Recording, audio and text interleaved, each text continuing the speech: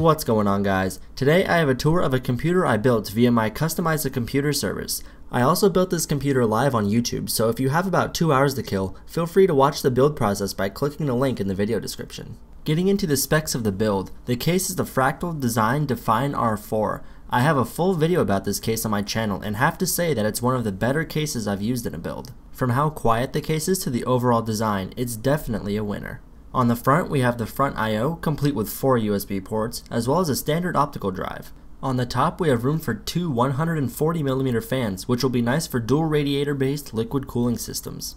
Flipping around to the back, we have the rear I/O of the motherboard, another 140mm exhaust fan, the back of our GPU, the Wi-Fi card antennas, as well as our power supply at the bottom. Getting to what I know you guys want to see, here's what's behind that side panel. The motherboard used in this build is the Z77DS3H from Gigabyte. If you're interested in buying this board for your Hackintosh, I have an entire Hackintosh hardware video about this board, so check that out for any information you may need about this motherboard.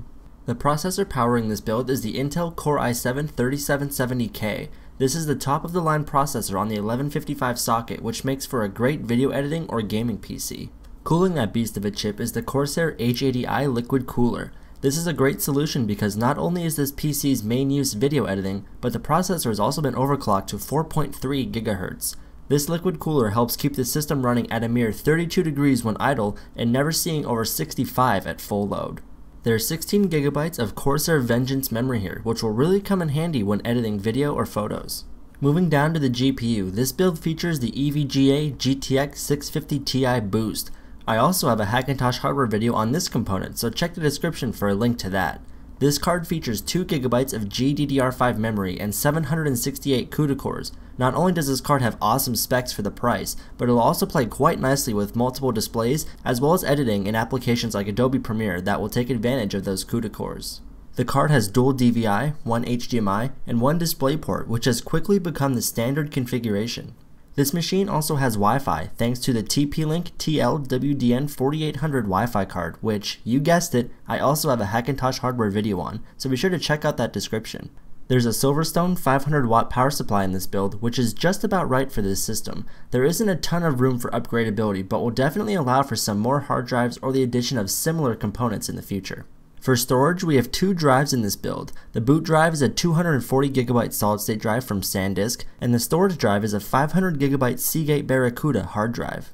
Now that we've covered all of the main components, it's time for some quick and dirty benchmarks. With all the specs in mind, complete with a 4.3 GHz overclock, let's try an old-fashioned Geekbench test first. After letting Geekbench get its geekiness on, it spits out a score of just about 16,650. This will definitely get your videos exported pretty quick. Moving on to Cinebench, we'll run an OpenGL test first. That epic car chase flew by at right around 50 frames per second, which is very good for a card in this price range. Moving on to the CPU test, Cinebench spit out a score of 8.67 CPU points, which is nothing to be sad about. That's all I have for this video, but if you're interested in having me build a computer for you, check out my Customize a Computer service, which is also down there in the description.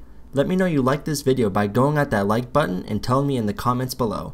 I'm at CPU Kid on Twitter. Also be sure to check out RocheTechnology.com, and I hope to see you guys back here very soon.